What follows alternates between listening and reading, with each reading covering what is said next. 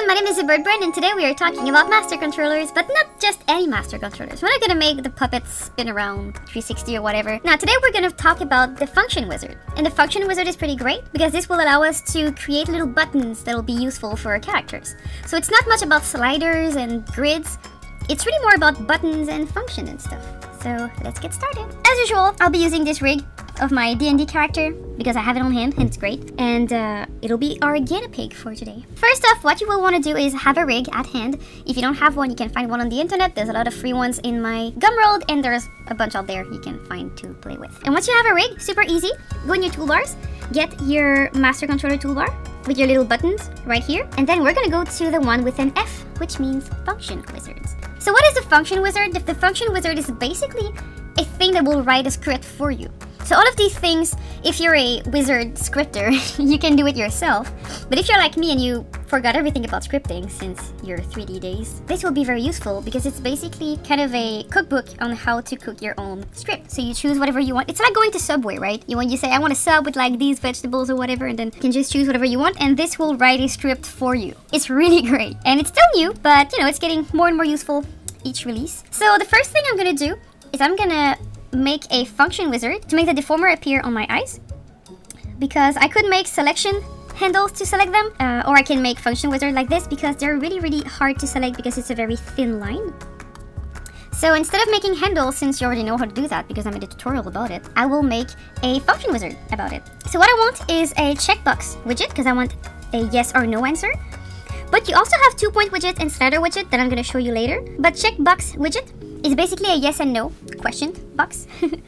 And then the operation will be, you have toggle attribute, you have show and hide node control. This is the equivalent of when you click on a node and you go to this little button to show your control. You also have enable disable node, which is like opening and closing the eyes on a node. And you have show and hide deformers. So that's what I want. I'm going to click on show and hide deformers.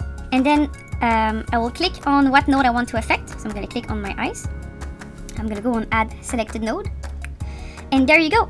Harmony is going to find it for you. You don't even need to write it. It's so great. And then the label is basically what you want to call it. So I want to call it front top eyelid 01, because who knows? This will create the script for you. You press OK. And then Harmony is going to ask you where do you want to save it, which is important. So for now, I'm just going to select the necklace comp because it's right here and it's the one I see here. Necklace comp. And then you see it's going to appear here.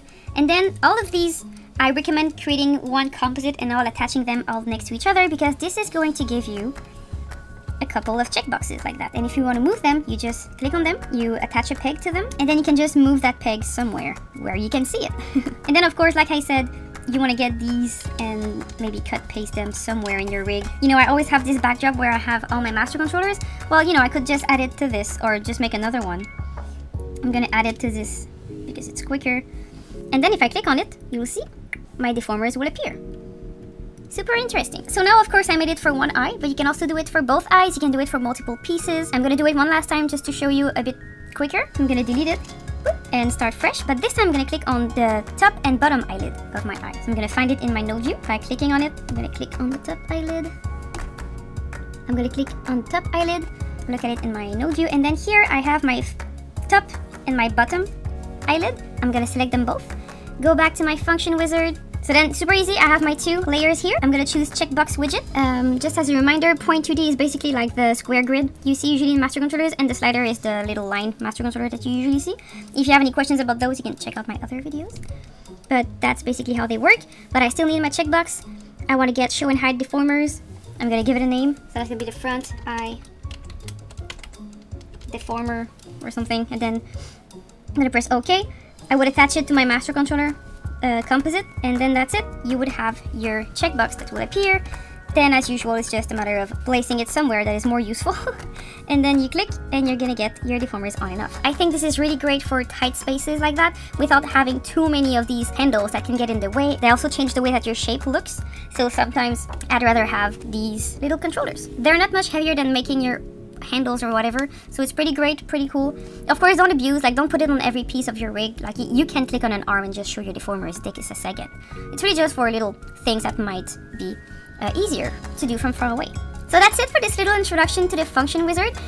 It's It's got more uses than this. I use it for compositing. I use it for other things in my rigging. This is just an introduction, and I hope that this will give you enough confidence and enough knowledge to try and do a few things on your own. And if you try a few things, don't forget to come on my Discord and show it to the gang. We cannot wait to see what you do with this. And have a nice day. Bye bye!